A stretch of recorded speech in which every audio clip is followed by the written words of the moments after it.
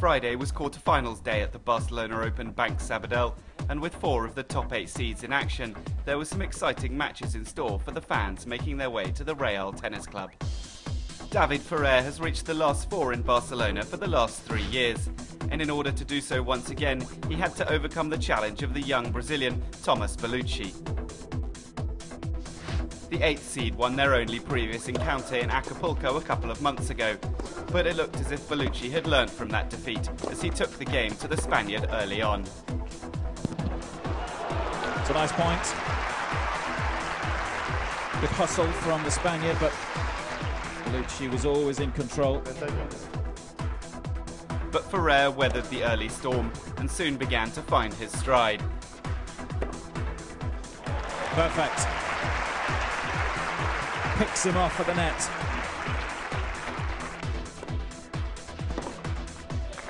There's the break. The Spaniard, the first to strike.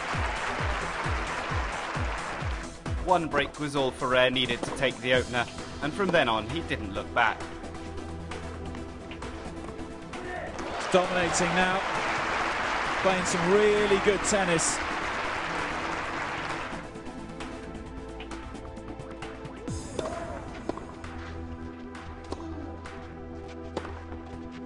Oh, beautiful. What a forehand.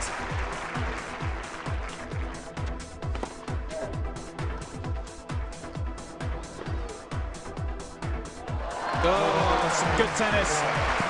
To wrap it up, Ferrer books his spot in the semi-finals, his 4th successive semi-final here in Barcelona.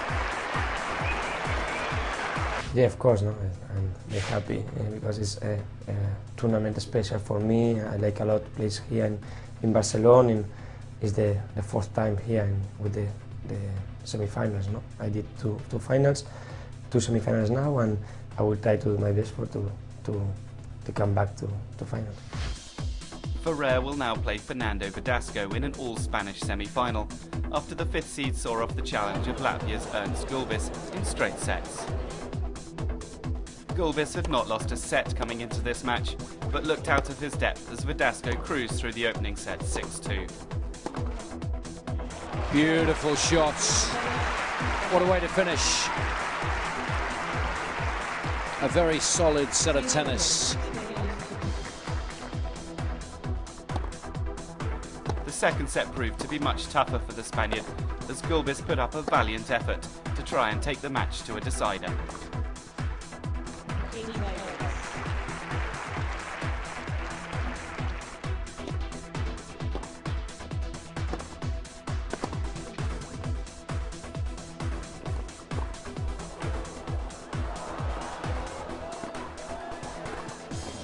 Oh, it's brilliant. What a rally. So many phenomenal gets there from both players. But all of his efforts proved to be in vain, as just shy of the 2-hour mark, Verdasco prevailed in the tie-break to set up a semi-final clash with his compatriot. A little bit of a struggle in the end. Gets the job done. That's the most important thing. Started brightly. Gulbis was struggling in the opening set. Really did battle back well in the second. It's Verdasco who eventually prevails. Yeah, very happy to beat Gulbis today, to be in the semis for first time, and also happy to be there in the second set. It was really tough with 5-all, really hard game with few break points, and I shaved finally. I was I think tough mentally over there, and I did it. So I'm really happy to be in semis. Next up, Sweden's Robin Söderling joined the 2 Spaniards in the last 4 with a straightforward victory over Argentina's Eduardo Schwang. It was the South American's 24th birthday, but Söderling was not in a giving mood as he broke twice on his way to taking the opener 6-2. And the second set mirrored the first. 1 hour and 7 minutes was all the second seed needed to wrap up a convincing victory.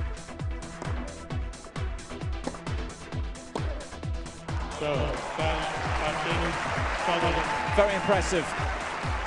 and he's delighted with his performance, so he should be. He's a tricky customer, Eduardo Schwank, on a clay court, but he outclassed him in every department. Books his place in the semis, his fourth semi-final of 2010 for Robin Soderling. The birthday to forget for Schwank. Soderling goes through 6-2, 6-3. Yeah, so far so good. I think I played pretty well today. It was a quick match, and conditions were a little bit different. It was pretty cold today and a little bit heavy, but overall I think I did a pretty good match. The last quarter-final was between third seed Jo-Wilfried Tsonga and 21-year-old Dutchman Thiemo de Bakker. De Bakker had seen off 7th seed Juan Carlos Ferrer in the previous round, and once again showed he is an accomplished clay court player as he seized control of the opening set. Just did enough. Another beautiful point from the Dutchman. And there is the first set. Well, very impressive stuff from Thiemo de Bakker so far tonight. Tsonga had come from a set down in the previous round and quickly set about trying to do the same in the second set of this match. Oh, another beauty.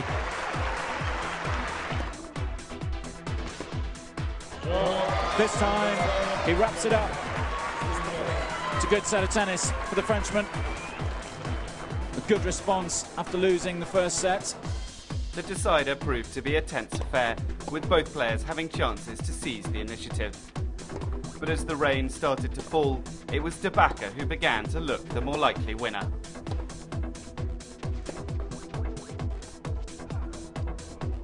Oh, that's too good. Brilliant. Look at the spin on this drop shot. Look at the cut he gets down the back of the ball. And watch how it holds up. Tsonga, absolutely no chance. Fabulous. Tsonga saved 2 match points in the 8th game, but the Dutchman was not about to let a chance of his first ever victory over a top 10 player slip away. He's done it. De Bakker serves up the shot of the week here in Barcelona. He's put out the third seed, Jo-Wilfried Tsonga, the day after beating Juan Carlos Ferrer. That's mighty impressive effort. Nice to see the respect from the Frenchman. Despite the conditions, an enthralling contest. What a victory for this young man, 21 years old, and into the semi-finals. De Bakker comes through 6-4, 3-6, 6-3.